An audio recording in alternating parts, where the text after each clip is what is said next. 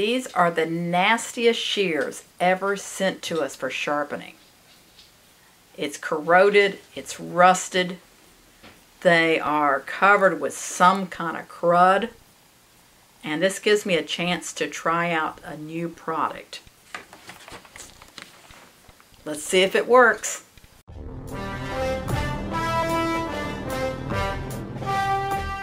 So this is one of those, can these shears be saved? Not only are they just rusted, corroded, there's a big old chip at the tip, and they're too loose. And believe it or not, this is what the customer sent them in. I'm covering up her name.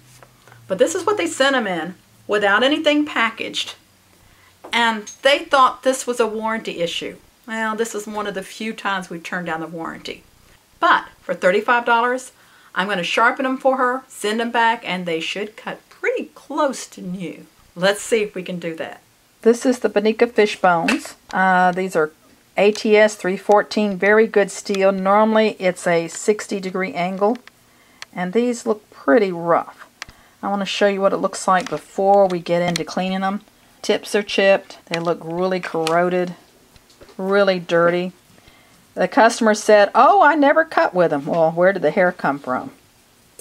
I mean, this is crazy. Before we try out the new product, I'm going to put them in the ultrasonic cleaner because it says make sure they're clean and you have all the oil and anything off. Let's see what the ultrasonic cleaner does. It looks somewhat better. The rust isn't gone. We're definitely going to have to use that other rust product, but it definitely looked better. Let's see once they're wiped off. So I've run these through the ultrasonic cleaner and I've cleaned them with alcohol, and they look a whole lot better. Still some rust on them. We still have some things we want to take off, so we will try this other product. But even if I didn't have this new product I'm trying, I wouldn't be too far from making our customer happy just with this little bit of rust. But let's see what happens. Okay, I'm going to give it a real try because it says I can use it in my ultrasonic cleaner, and look at all the rust that's in my ultrasonic cleaner. So we'll find out what happens. So here goes. And I'm going to set this on. It said soak them for an hour to 12 hours. Let me just set this on the maximum, which is 4 minutes. And let's see what happens at 4 minutes. Get in the bath. Look how they're shining. Look at the rust is gone. Okay, I put my hands in the Evaporust, and I still have my fingers. My nails are a lot cleaner. See, I put my right hand in there and not my left. My nails do look cleaner. However, my copper ring has done some strange things on my hand. So I think I'm going to wash that off. Look, it's kind of, I don't think it's good for copper.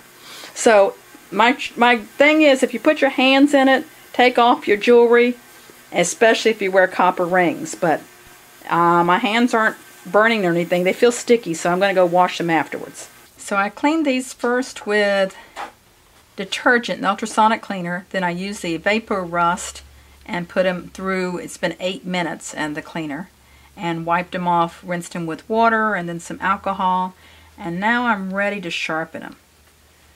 If you look at that tip, that looks really, really bad. I may have to just shorten them. Well, we'll see when we get to that point.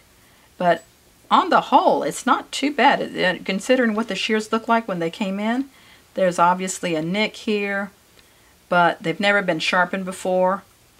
And they're, the edge hasn't been horribly abused. So let's get started sharpening. Hey, my rod line came up better than I expected, so I might be able to save that tip. So I've set my clamp at 60. I have a worn 1000 grit on a flat plate. And you see how I have it slanted way down? Gently coming in, and I'm going to pull it out a little bit to get to that tip.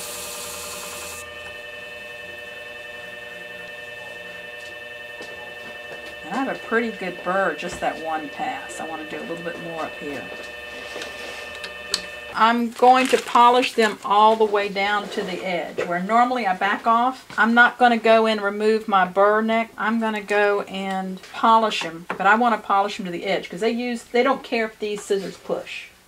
These have to be able to razor. So it's a different, and if you sell these shears to anybody, you need to make sure they know that these shears are for slide cutting and razoring, not for straight cutting. Okay. Because they are designed to push hair. They're if you cut hair with them, they will push.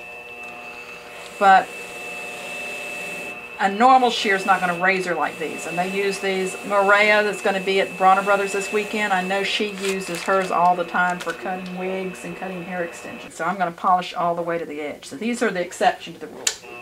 And you see how I've got them slanted way down here? Yep. And but I have to pull them out a little bit to get to that tip. Mm-hmm. And I might come back and polish it again after I remove the burr, but back off the second time. And I'm at a 60-degree angle. You see how high that is? Yep. You may see other shears that look like these, but unless they're these, or you know the quality of them, if you try to put a 60-degree angle on them, they're going to go dull immediately. So, it would be rare to have a shear with a 60-degree angle. And the reason we don't polish all the way to the edge on most shears is because we don't want them to push. But these, if they push, we don't care. And if I have to shorten the tip, I'm going to do it after I've assembled them and put them back together. So you use the cushion. Did you use the flat plate or the cushion? I used the flat plate. Oh, okay. I used a flat plate on them. Feel how sharp those are.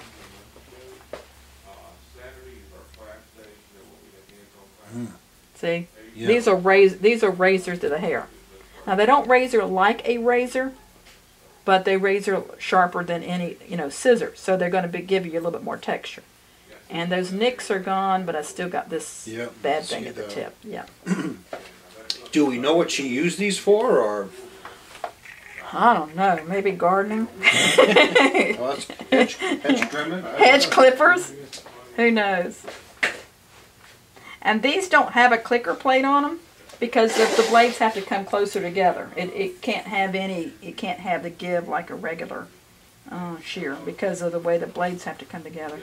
I think this is the first time I've really turned down anything that's come back to me for warranty, I believe. I mean, because we're usually pretty generous about our warranties.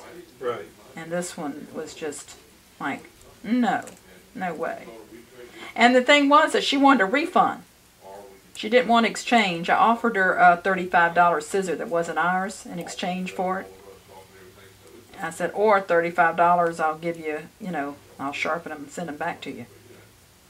And she took the latter, which was the smarter thing to do. Unless she tries to use these for hedge clipping again. Or whatever she did with them. Well, they cut perfect except for the tip. So I'm going to shorten this tip.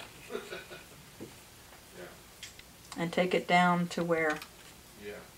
And the best way to do it is like I showed you earlier. I got a little piece of paper in here. And when it gets to where that pops off, I know I've taken off enough.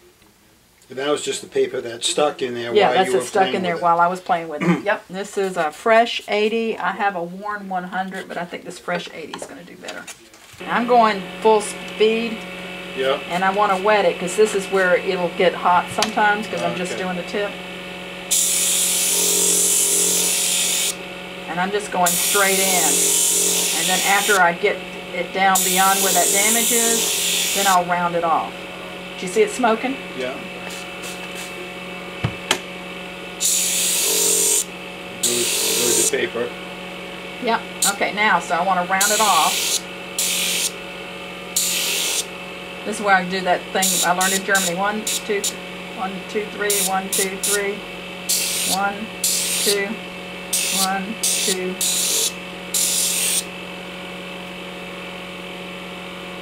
Feels and looks pretty good.